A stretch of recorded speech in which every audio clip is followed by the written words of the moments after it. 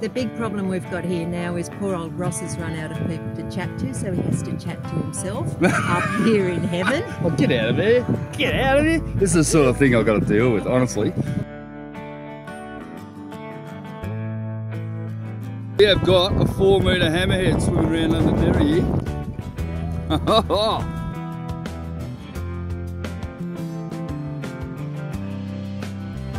Right, so Johnny's just come over and we're going to pull the truck out and put it up there, up in my factory there, so I can work on it for a few weeks. We've got to move all this shit out of the way and move the stairs out of the way, so better get to work, eh? Got to pull the staircase out. It's held together with 2 bolts, one here and one over here, and the whole thing just lifts out. So it's actually 3 bolts, there's another one up there. Slide the gates open, and then we can just freewheel this out, hopefully. Hopefully up to beside my factory where I can start cutting and welding up.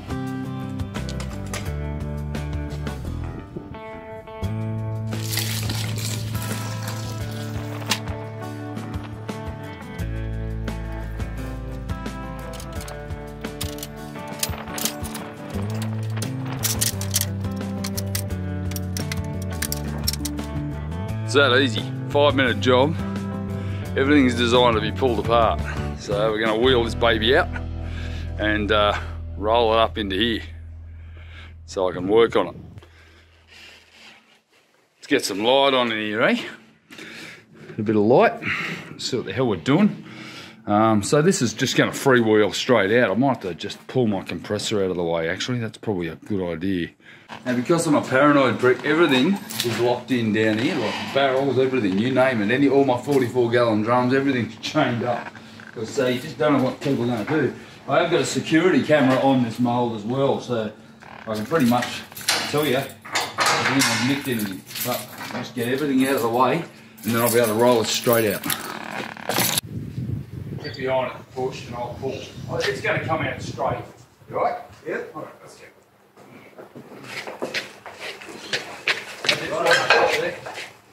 Take your time. Can't steer. It's alright, you can now.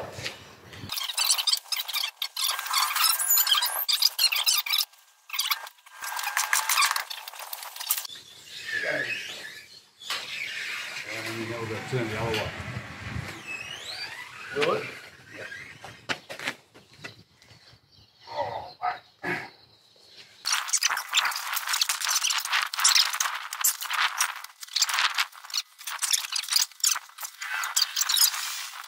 Okay, so I've been waiting for this parcel. This is hopefully going to be my solution to lifting the mould and, in fact, the boat into the future on this big truck that I'm sort of building. So, just got it in. Hopefully, this is going to work. Alright, so what it is, it's a pneumatic 8-ton ram. I'm going to end up with 4 of these along the line of the truck, and I'm hoping that's enough to lift the whole thing up in the air. Not really sure how that's going to go.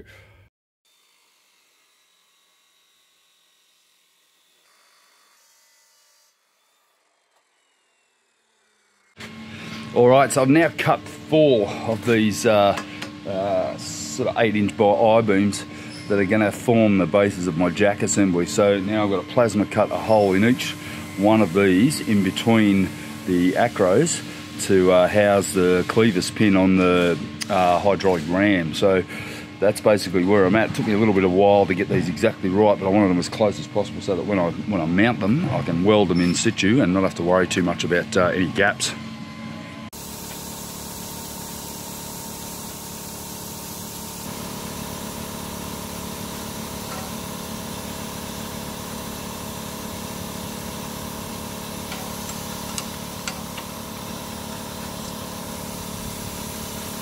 So after my recent experience with this plasma cut, I've got my bloody little burn marks all over me, so I've suited up in an overalls, and I've got the welding mask on because I got a bit sunburnt yesterday because I think I got a bit close to it. So I'm going to hack out these holes for this clevis pin with the plasma cutter, and we'll go from there.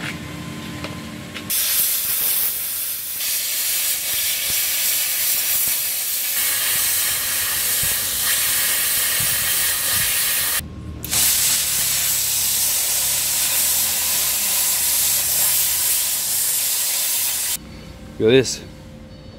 Yes. How else would a bloke do it? I mean, you'd have to be drilling holes and jigsaw and bloody grinding for hours with that. Alright, so I've cut the first one. I'm going to cut this second one here, and that cleaver pin will fit straight in. Definitely recommend standing back. Watch your balls burn off.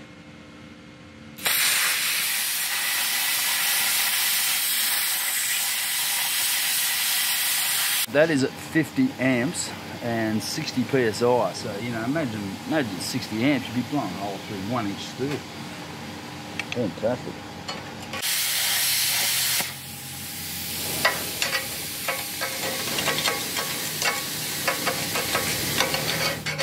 All right. Okay, so here we go. Beautiful. So I'll then drill a hole through the bottom there, put a bolt through it, and that'll be perfect. It's absolutely spot on. Yeah, it certainly ain't pretty, but it'll do the job. I'm going to weld up some brackets around the outside of this once I get these jacks in place. But yep, that's done.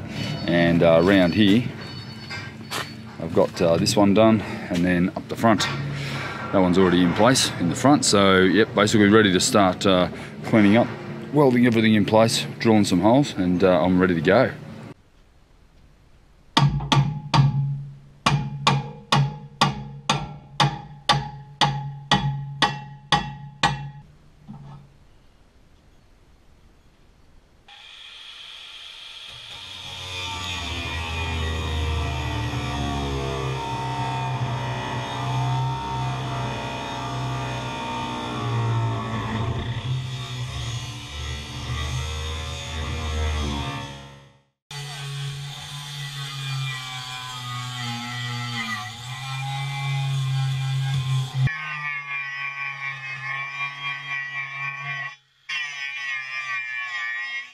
So we're doing a proof of concept here, eh, Johnny?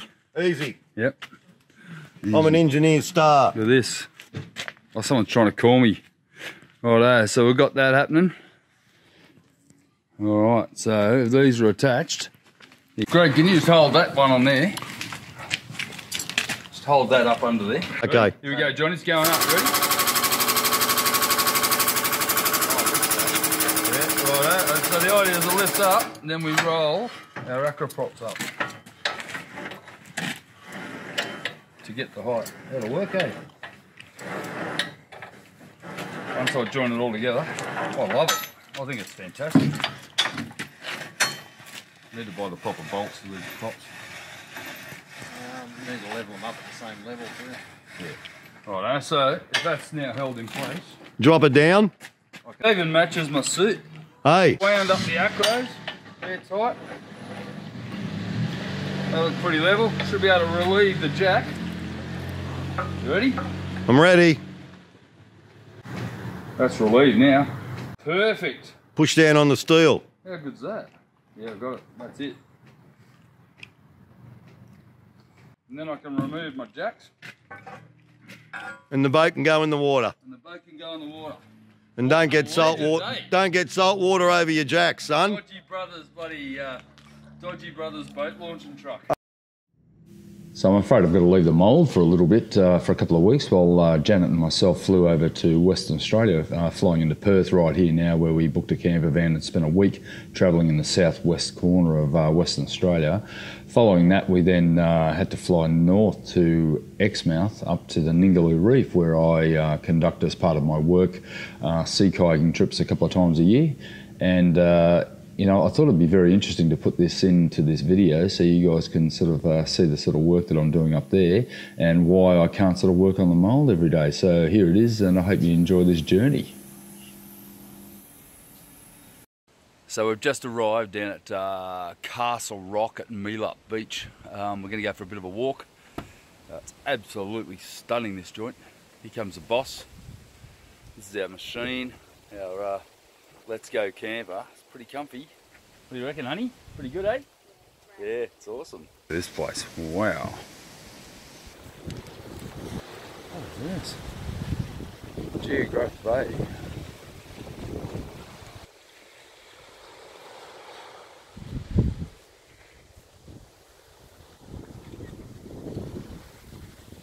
southwest West Australia. Absolutely freaking stunning. Stunning. There are, however, a lot of shark attack warnings on the beaches here, because these beaches are just prolific with salmon, and the whaler sharks come in, and the tigers, and even the whites come in here and cruise these coastal beaches looking for anything to eat, and that includes a surfer. There was an attack about 2 k's down the road here 2 days ago. So yes, it is a bit of a sharky place, so not advisable to go surfing out here. What's up? You better go back. What are you going to go do? Get the binoculars. Didn't you have them in Tasmania? Stop it. Can I get the keys? Didn't you have them in Tasmania? Didn't you learn from your Tasmanian I experience? took binoculars to Tasmania. Good deal.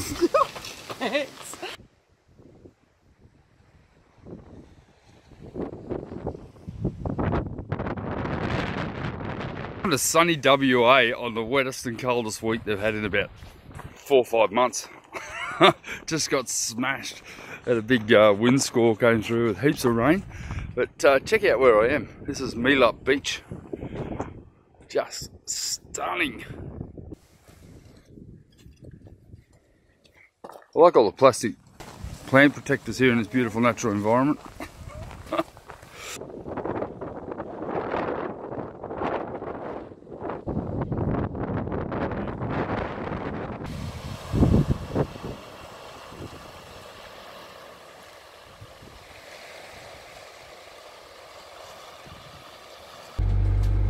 Going to a naturalist park, don't we? We have to get gear off.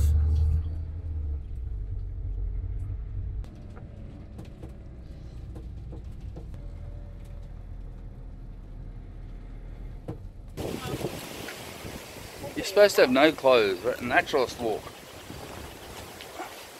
Oh, it's naturalist, not naturist. Oh, I've been getting it wrong. What a waste of a drive. Where are we going? Okay. Yep. Squall is coming straight for us.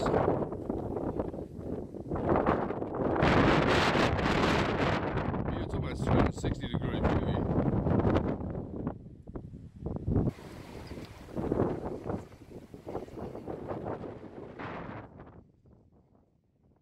So as you can see, the week sustained some pretty incredible winds. We were down in the southwest corner, Cape Naturalist, and then down to Cape Lewin, which is where the Southern and the Indian Oceans meet.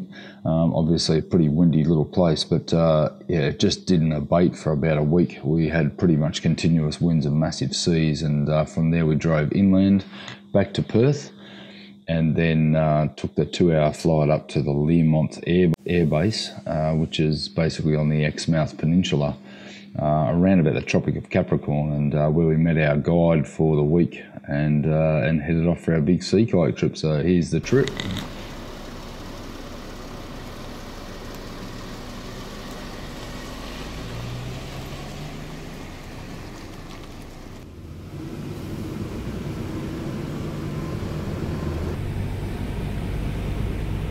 Yeah, we're up in Exmouth, heading out to the Ningaloo Reef for a 6-day sea kayaking trip and some whale watching. And if you have a look over here, the kayaks and the trailer we've got in front of us, we're going to be camping down at a place down near Yardie Creek. And what we're looking at here is the main lighthouse at the top of Cape Range National Park. And we're about to get a full view of the whole Ningaloo Reef and all the way down towards Coral Bay. So yeah, awesome week ahead, and gonna have a great time.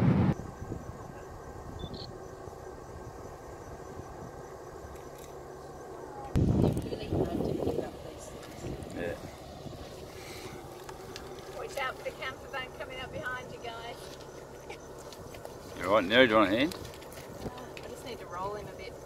Yeah. That's it, you got him. Here we go. Such a legendary. Take it well away from the road so it's going round. Yeah.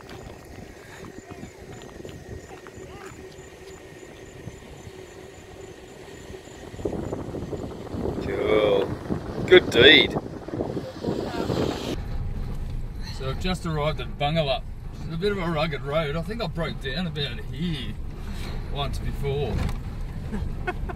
This is our campsite for the week. It's a bit rickety.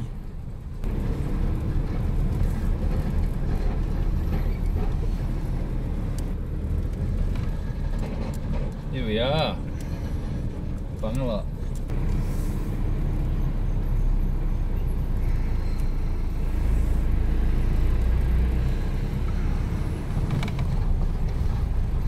Cool. Doing well, Pam, you're doing well. Look at you guys.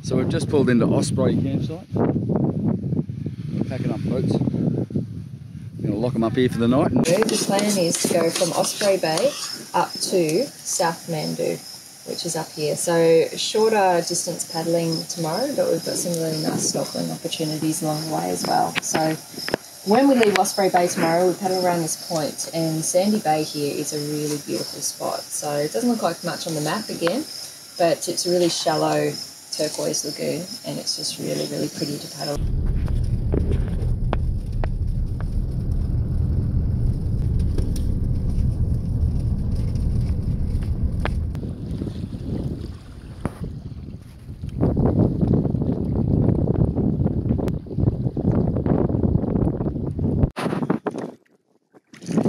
So we have got a 4-metre hammerhead swimming around under Nerry here.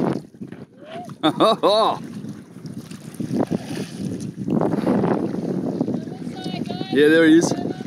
Get up, there he is here, shit. Watch him, Nerry. Let's not box him, man.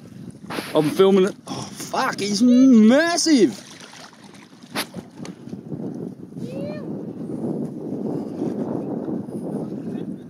Oh, There's obviously something in that reef that you want to eat.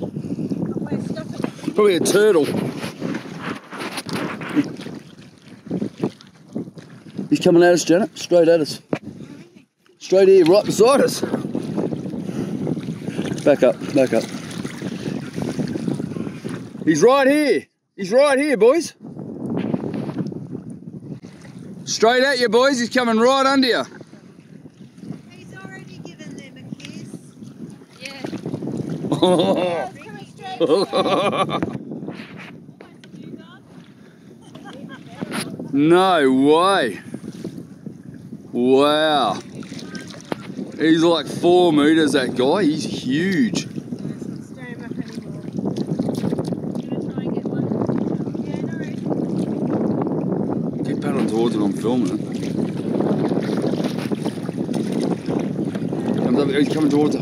Just don't get too close. Just get ready with your paddle. Give it a belt. He's under you. Look out, Nerry. He's under you. He's right beside you. Oh, wow. My heart rate's up. That is a big shark. Wow. I'll be leaving him alone. He's getting worked up. Yeah. He was thrashing something earlier, whether it was a turtle or something.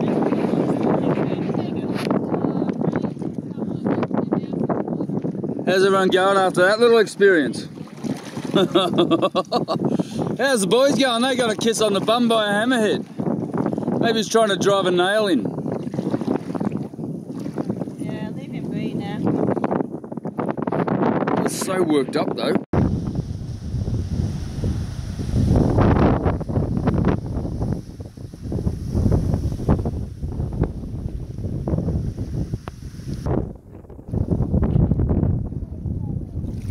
How cool.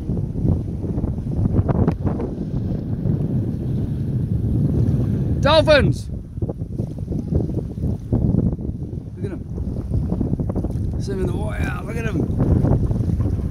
Neri!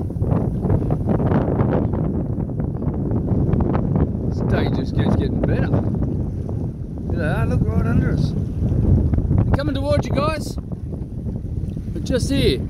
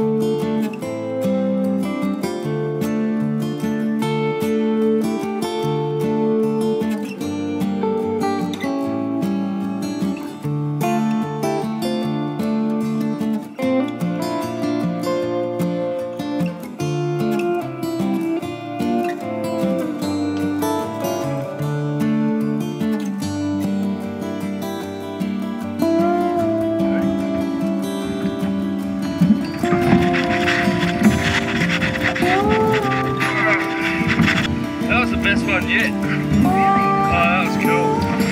Enjoyed that.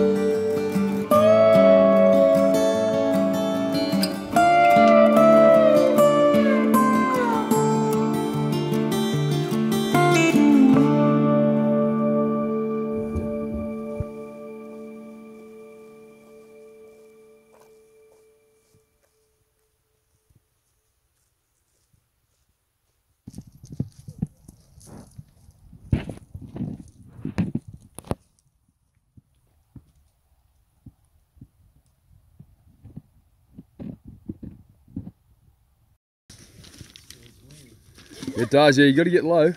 Oh, that's not a bad effort actually, Michael.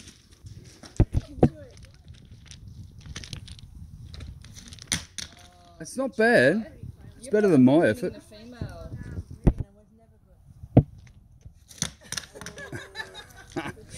That would be called crotch skip. Has everyone had a throw? All right, Neri. See how Neri goes. I don't think I've done this before. Haven't you done it?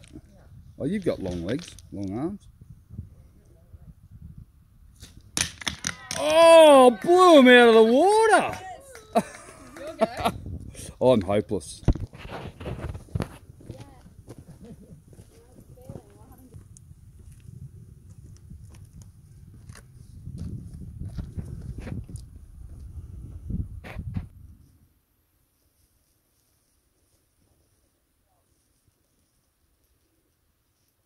So I'm up here on Mandu Gorge in northwestern Western Australia, and having a bit of a week off the mould, running a sea kayaking trip up here in the Ningaloo Reef. If you've liked this video, please click like, subscribe, and you know, make a comment, because if you want to come and do one of these trips, give me a yell.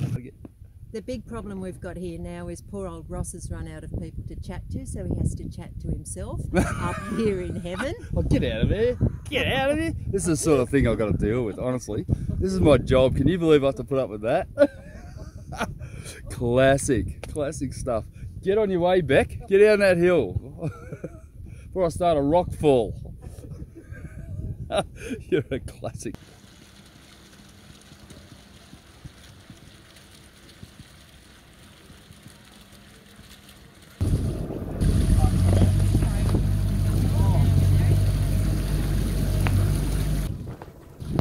That's what I like.